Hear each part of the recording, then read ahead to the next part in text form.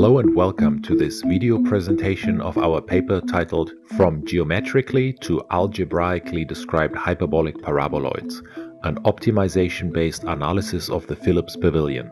Hyperbolic paraboloid surfaces can be described both geometrically and algebraically. While it can be straightforward to translate an algebraic description of a hyperbolic paraboloid into a geometric one, however, doing the opposite is not as straightforward as one might expect. The hyperbolic paraboloid surfaces of the 1958 Phillips Pavilion, for example, have so far only been described geometrically, but not in terms of algebraic parameters. We are Thomas Fischer and Thomas Wortmann from Xi'an Jiaotong Liverpool University, and in this video presentation we will outline a procedure we developed to go from geometric to algebraic descriptions of hyperbolic paraboloids using computational optimization and parametric modeling as a key method and using the Phillips Pavilion as an example. The Phillips Pavilion, designed by Le Corbusier and Ioannis Xenakis for the 1958 Brussels World Fair, stands out as an iconic example of advanced, non-standard architecture based on doubly ruled surfaces. Despite having been realized without the aid of digital design tools, it prefigured recent computer-aided design and production strategies, in particular by using double-curved and double-ruled surfaces to achieve expressive form that can nonetheless be fabricated and constructed along straight lines. To reconcile their aesthetic ambitions for the pavilion with requirements and constraints related to its fabrication and construction, as well as to its structural performance, Le Corbusier and Xenakis composed the pavilion as an arrangement of 9 hyperbolic paraboloids. The hyperbolic paraboloid is a mathematically defined, double-curved surface resembling the saddle shape of a potato chip. Algebraically, it is defined by the equation shown here, according to which, for every point in the xy plane in a three-dimensional coordinate system, there is a distance to this surface in the third dimension z, based on 2 quadratic coefficients a and b, which determine the surface's parabolic curvature along the x and y axis respectively. The hyperbolic paraboloid owes its name to its property of intersecting with horizontal planes along hyperbolas, while intersecting with vertical planes along parabolas. The inflection points of the parabolas intersect at the centroid of the hyperbolic paraboloid, which, according to the equation mentioned earlier, is located at the origin of the coordinate system. Being curved in 2 directions, the hyperbolic paraboloid also follows straight lines. Hyperbolic paraboloid applications in architecture are typically based on geometric descriptions of 4 straight parameter lines spanned by a grid of straight lines between them. This allows their construction along string lines or lasers, and it provides straight load paths in structural shells. In the following, we will discuss our procedure for taking geometric descriptions of hyperbolic paraboloids in terms of straight lines and translate them into algebraic descriptions in terms of quadratic coefficients, spatial locations, and orientations. Using the Phillips Pavilion as an example, we will initially construct the missing souterrain parts of most of its surfaces. Then we will extend the grid of ruling lines outward, identify the principal parabolas, analyze those parabolas to find their quadratic coefficients, and, finally, reconstruct the hyperbolic paraboloid surface algebraically. Xenakis published a floor plan drawing from which we took most of the coordinates of key points of the pavilion visually. The heights of the 3 pinnacles is given numerically in the drawing. Surfaces A through F intersect the ground plane so that each of them has a vertex at an unknown souterrain location that we need to find first. This will give us 4 straight parameter lines for each of the surfaces so that we can then go ahead and construct grids of straight ruling lines between them. In this context, the surfaces of the pavilion fall into 3 different categories. For the first category, all 4 vertices are located in the ground plane or above. They are covered in Xenakis' drawing and therefore known. Surfaces in the second category are circumscribed by 2 straight lines and a curve in the ground plane. To complete this kind of surface, we place a fourth vertex arbitrarily at a souterrain location and then optimize the location of that vertex such that the intersection points between the resulting grid of ruling surfaces and the ground plane approximates the floor plan curve in Xenakis' drawing. In this and in most other optimization processes in this procedure, we used 3 different optimization algorithms successively.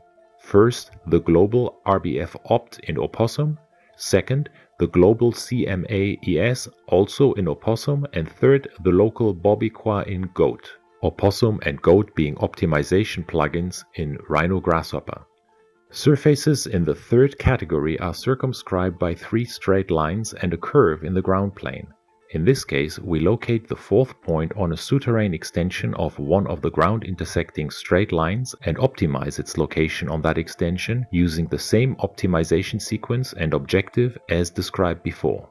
Now we have the missing souterrain portions of surfaces A through F constructed. This step has led to some interesting observations. Xenakis writes that he used a special-made tool consisting of 2 metal spokes connected by several elastic strings to model the pavilion surfaces such that he could produce projection drawings of the surfaces including the curves in the ground plane. According to our analysis, assuming Xenakis was working at a likely model scale of 1:50, the tool would have had to extend across almost 7 meters in the case of surface F. We are aiming to analyze the parabolas in the pavilion surfaces. This task is much easier if we can work from sections of parabolas that include their inflection points. The Phillips pavilion surfaces, however, tend to be somewhat removed from the centroids of their respective hyperbolic paraboloids and thus from the inflection points of their principal parabolas. To address this, we must extend the grid of ruling lines of each surface. We perform this extension parametrically with visual feedback to ensure that each extending grid of ruling lines extends across the centroid of the respective hyperbolic paraboloid. Next, we need to identify the parabolic section curves in each surface. For each surface, we first locate the centroid of the 4 vertices of that surface. Then we place an orthogonal configuration of 2 planes on this vertex in order to check the intersections between the 2 planes and our previously extended surface. The 2 intersection curves we obtain in this way are then copied along each other to obtain a grid of curves. We now optimize the rotation of the orthogonal configuration of 2 planes to approximate the extended surface with our grid of copied intersection curves. Once we have obtained a close approximation of the extended surface, we know that the intersection curves are segments of the parabolas we are after, or at least they approximate these parabolas closely. Next, we must analyze these parabola segments. This analysis benefits from the inflection points being included in the parabola sections, which we ensured previously when we extended the grids of ruling lines. To find each parabola's inflection point, we place 2 points of a circle and that circle's center point on the parabola segment. Then we move the circle along the parabola segment and compare the 2 portions of the parabola divided by the circle's center point within the circle. The location of the circle is optimized with the objective of both parabola sections being equal in length. In this way, the center point of the circle will arrive at the parabola's inflection point. We now move the parabola from its inflection point to the origin of coordinates and rotate the parabola around the origin to align it with the xz plane. When moving and rotating the parabolas at this step, we record these movement vectors and rotation angles for later use. We then take a set of samples from the parabola and feed their coordinates into NumPy's polyfit function to determine the parabola's quadratic coefficient. Now we can return to the pavilion and generate a hyperbolic paraboloid algebraically using the quadratic coefficients of the 2 parabolas identified for each given surface. The algebraically generated hyperbolic paraboloid is now in its standard orientation with its centroid on the origin of coordinates. We now refer back to the movements and rotations we performed previously in preparing the analysis of the parabola segments and apply the reverse movement and rotations on the algebraically generated hyperbolic paraboloid. Now we have obtained a hyperbolic paraboloid that is described in terms of its quadratic coefficients, its location, and spatial orientation. It approximates the geometrically described surface in question very closely. We can improve its fit by optimizing its algebraic parameters within narrow margins and obtain a very close match with the Pavilion surface in question.